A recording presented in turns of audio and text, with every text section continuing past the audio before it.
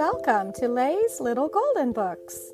I hope you all enjoyed today's story, and maybe the grown-ups will remember it from their own childhood.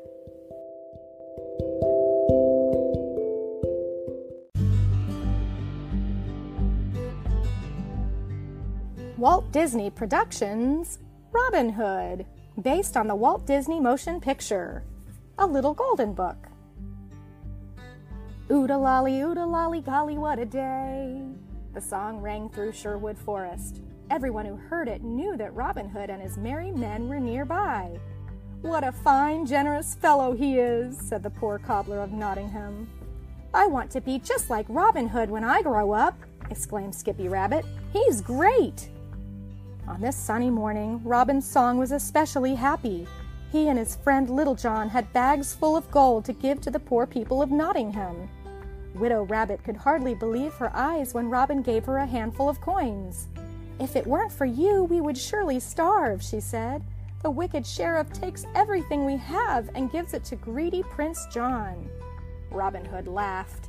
"It is your very own gold that I give back to you. My men and I are good at finding the places where Prince John has hidden it." Away he and Little John went from house to house, bringing joy wherever they stopped. At the edge of Sherwood Forest, Little John pointed excitedly to a sign nailed on a tree. "Look! Prince John is having a tournament!" Robin tossed his hat into the air. "I'll enter!" he exclaimed.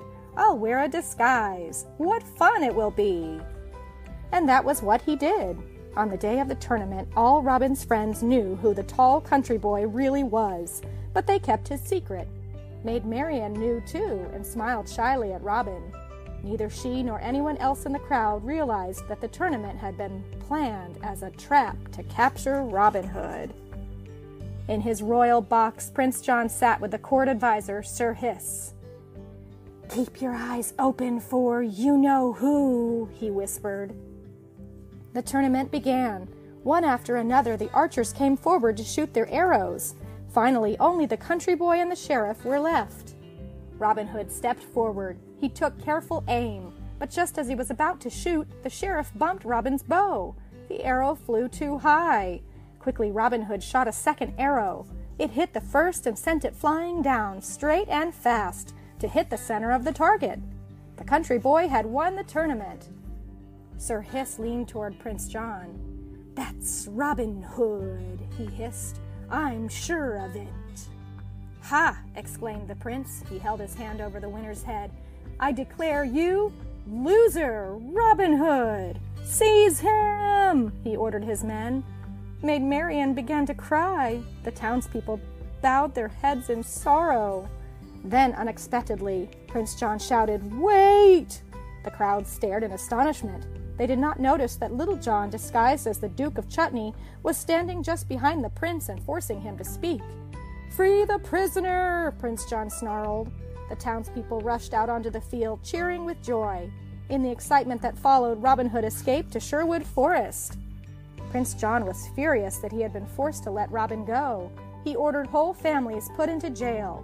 Even Friar Tuck, one of Robin's merry men, was chained in a dungeon. "I'll use the friar as bait for my trap," the prince told Sir Hiss.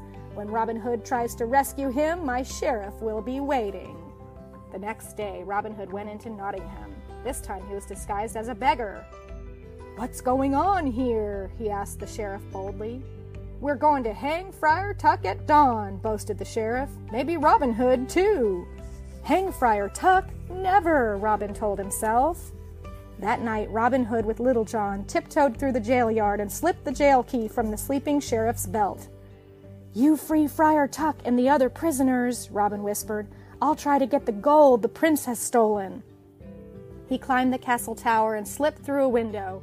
There lay the wicked prince, snoring loudly, and all around him were bags of stolen gold. Moving on tiptoe, Robin fastened a rope to the balcony and lowered the gold to Little John. The last bag was on its way down when Prince John suddenly awoke and spied his visitor. "Ha! I've got you now!" shouted the prince. Robin leaped to another balcony and ran through the castle. The prince snatched up a torch and dashed after him. As he ran, his torch brushed against some draperies. Soon the whole castle was on fire. "Look, there's Robin!" The villagers stared in horror as their brave friend leaped from the burning rooftop into the moat. Prince John's archer shot at him, and he disappeared under the water. From a window of the castle came the wild laughter of Prince John. "We've got him!" he shouted. "Robin Hood is finished!" Little John bowed his head in grief. So did all the villagers he had freed from the jail. "Robin Hood has drowned. We'll never see him again," they wept. At that moment, a reed in the moat began to move slowly toward Little John. Suddenly, a spurt of water burst from the reed and hit Little John on the nose. Up from the dark water popped Robin's smiling face. He had been breathing through the reed. He was safe.